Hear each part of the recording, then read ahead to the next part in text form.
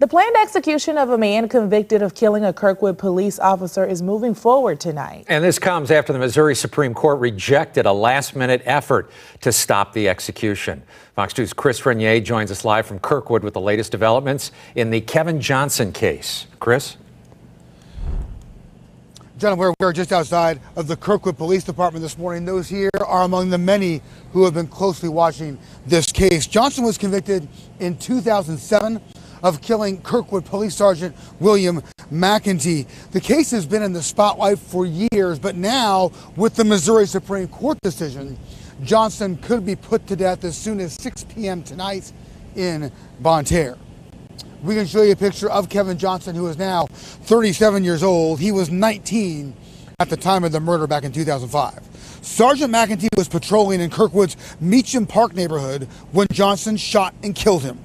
Johnson fired several shots into McEntee's police vehicle, hitting him. Then Johnson shot McEntee again when he got out of his cruiser. Authorities have said that Johnson was angry, believing police did not do enough to save his younger brother, who had died earlier that day from a health condition. A jury deadlocked in Johnson's first trial, but then he was convicted of first-degree murder in a second trial.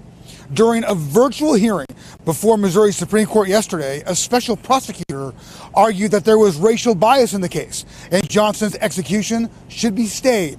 But the Attorney General's office said the trial was fair.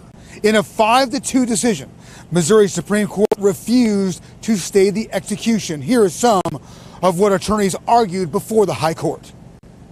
The 12 men and women that sat on Kevin Johnson's jury were fair. They were qualified to hear the case, and they were not biased. That reviewed over 30,000 pages, contacted many witnesses, and reviewed other case files. The evidence was clear that there was racial discrimination infecting this prosecution.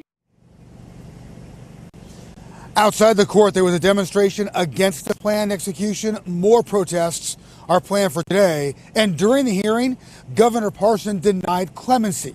A statement reading in part, "Through Mr. Johnson's own heinous actions, he sold the life of Sergeant McEntee and left the family grieving, a wife widowed, and children fatherless. Clemency will not be granted."